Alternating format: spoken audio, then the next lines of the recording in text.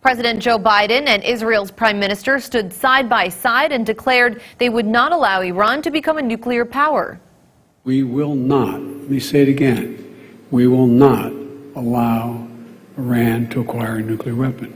The only thing that will stop Iran is knowing that if they continue to develop their nuclear program, the free world will use force. The president says he is willing to use force, but only as a last resort. Biden's less than 24 hours away from being face-to-face meeting with Saudi's Crown Prince Mohammed bin Salman.